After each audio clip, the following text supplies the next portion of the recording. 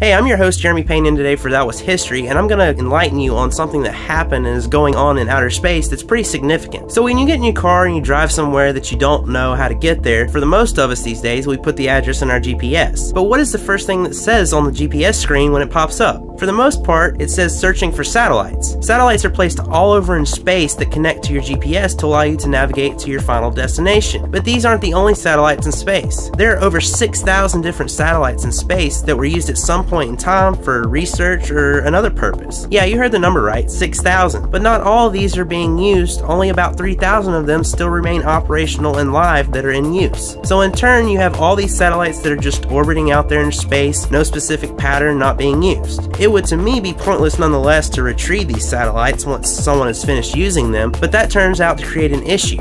It causes the potential for crashes to rise. So what do we have on February 10th of 2009? Exactly that. Over Siberia, the Iridium 33 would collide with the Kosmos 2251. One was a United States satellite that was still live in operation, and then the other one was a retired satellite that was causing the issue. So what will we do about these satellites that are just sitting up there causing the potential for more crashes? Should we just leave them up there and risk the potential for more live satellites to crash and be damaged? Or should we set a mission for space to retrieve all the retired satellites so that our other satellites won't become the site of another crash? Let's hear your thoughts and opinions down in the comment section below on what you think about this topic.